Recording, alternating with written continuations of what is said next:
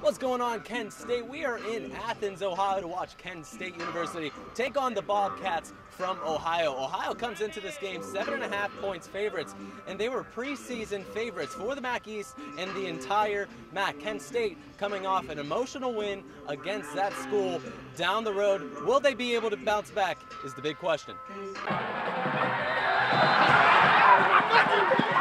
After 4 straight years losing to the Zips, head coach Sean Lewis fulfilled the promise he made 2 years ago when he was hired to bring back the wagon wheel.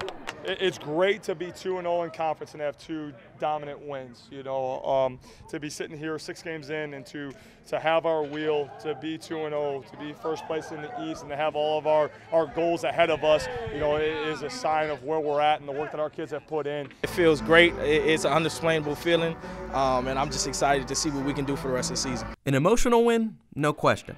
This is a position Kent State football hasn't been in since 2012's undefeated conference season. The real question is, will they be able to keep this momentum into Athens?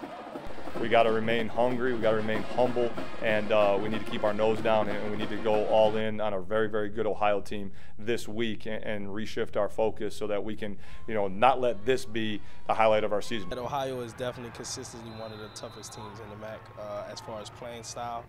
They play aggressive, they play tough, they always have a good set of linemen and a good set of linebackers, so they're definitely going to be a tough team. We try and look at each game as just the next opportunity, and you're 0-0 when the week begins, and you want to be 1-0 when the week ends. You know, I told the story to kids yesterday about the season when we were at the Cuse and we beat Clemson. It was the 4th win of the season. We finished that year with 4 wins.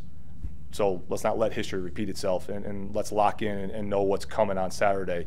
For TV2 News, I'm Mitch Myers. Now the implications for this game is huge on the rest of the season for both teams. Game is slated for 12 o'clock, and the weather is just perfect for football. Stay updated with every single update that we'll have for you at TV2 KSU Sports.